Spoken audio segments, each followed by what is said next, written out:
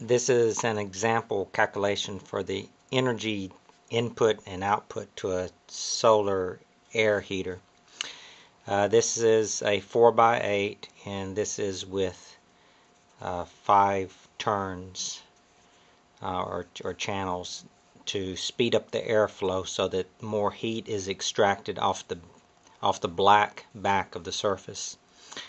The front was covered with greenhouse plastic, and the back was an insulation board painted black with high temp paint, and the insulation factor on the board in the back was R4. The sides were 4 inches tall. Ambient air was 71 degrees Fahrenheit, and that's the temperature that was coming in. The outlet temperature was 125 F. These numbers were measured with an infrared thermometer, just for interest. Now, to do some of the calculations, I'll need an average temp for the box, which is approximately the output temperature plus the input temperature divided by 2. This is halfway between those two numbers, so 98 would be the center. So a higher temp here would have more heat losses, and a lower temp here would have fewer heat losses. Okay, so there's energy come from the sun. Energy lost has heat through convection and conduction through the front and back surfaces, and a little bit from the sides. And then there's black body radiation coming off. The sun, when I did it at approximately, it's at Atlanta latitude on October 26th, noon. The watts per meter squared is about 900, and that's almost good for most of the winter as a max. In the summer, it's like 1,000. The greenhouse plastic reflects about 13% of the incoming light. Glass reflects only 8%. The black absorber, I just guessed that it was about 0.93% efficient that the black backing is able to absorb. And because of my design, there were some areas, about 5%, that were not really collecting that. In a 4x8 surface has 3.02 meters squared, or square meters. So that times that is 290 total watts that are really available after these things are taken into account. Okay, now the heat loss is, now this comes from a basic equation that uses the R factor. These numbers over here are the R factors. This is from the front surface, the greenhouse plastic, and this is in the backing where the R equals 4. Once you do the unit conversions for Fahrenheit and feet squared, you can divide by 3.41 as the conversion factor. Okay, so the average temp inside the box was 98 and the ambient temp was 71. So that's the difference in temperature between the ambient and the box. On a cold day, this number is going to come out a lot more. If that's 30 degrees Fahrenheit, it's going to be a much worse situation. The square foot area of 4x8 is 32. So you can see if you have twice the heat difference or twice the surface area, then you're going to have twice the heat loss. And likewise, if you can improve these factors, it's going to help a lot. This being less than 1 is because the airflow is directly against the greenhouse plastic. Normally it would be about R1, same as a window, but you lose a significant amount when there's sustained or consistent airflow against one side of either a glass or greenhouse plastic. So you penalize there. And I just assumed the backing was this, although this may be this may be too high since the backing itself is being heated. There may be a problem here because the backing is not actually at the box temperature, but it's at these higher temp Okay, radiation loss. The black surface, or most any normal surface, has approximately 0.9%, 90% efficiency in radiating heat as a black body, and this is a constant for kelvins, in terms of kelvins, and this 310 is the 98 in terms of kelvins, and this is the 71 degrees Fahrenheit ambient in terms of kelvins. This difference makes a huge, the difference between ambient and the inside of the black box makes a very big difference because it's raised to the fourth power. In this case, with ambient fairly high, it wasn't too bad. So times the 3.02 meters for the box. Take the sun inputs and subtract these two heat losses, or these two losses, and that should tell me how much came out of the box, and I don't need to do anything else. But a more accurate way is to measure it directly by the heat capacity of air. I measured this setup to have 66 cubic feet per minute at standard conditions, and this is a conversion factor for feet per minute and temperature difference. This is the outlet temperature minus the inlet temperature, so that's how much the air was heated for heat capacity, and this is a conversion factor for the heat capacity of air for cubic feet per minute and Fahrenheit. Okay, this comes out to be 1,215 watts.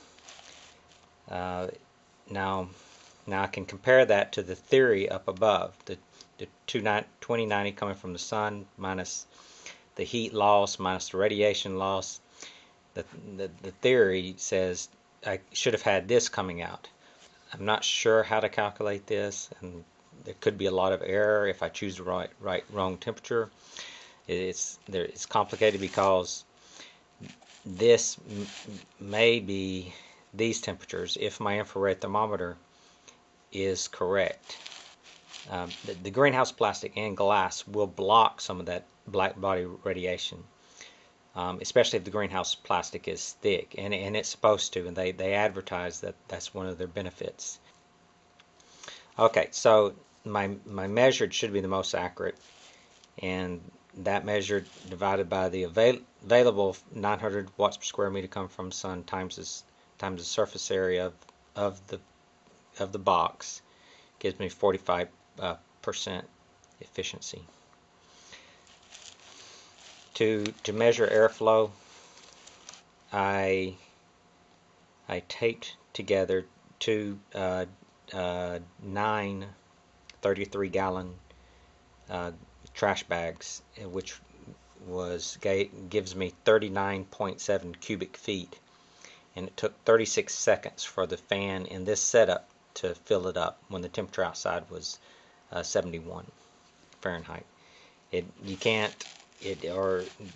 There's problems if you fill it up while it's at this temperature, because that's the heat capacity of air is only at about 68 degrees Fahrenheit, and there's 10 or 15% error when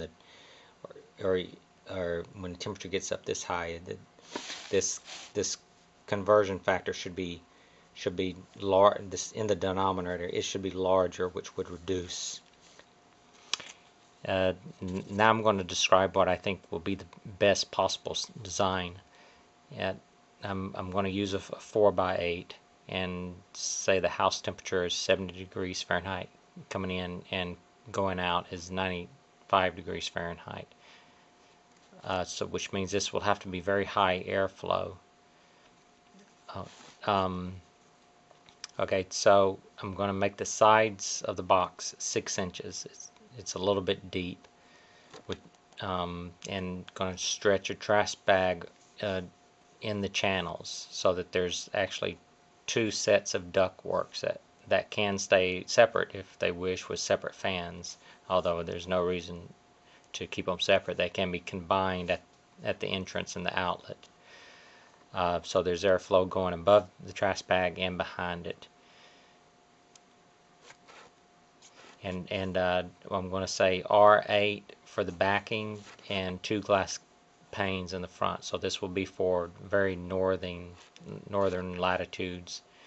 And the example I'm going to give is going to be at 30 degrees Fahrenheit. Okay, so the sun input, let's say it's a good sun conditions, so this may not be in the middle of winter. This wouldn't be middle of winter for Canada. Even at noon, it may be as low as 750. Okay, but each glass pane is going to cost 8%, so there are those losses times the 900 watts per square meter. The absorber plastic, I believe the black plastic is very good. Even though it has some shine to it, I believe it's very good. And here's the square meters. So this is the reduction in the sun input per square meter times the square meters. So I get 2140 watts total for the 4x8. The heat loss, since I'm using my plastic design, I can keep, and since I'm keeping outlet temperature low with high flow rate,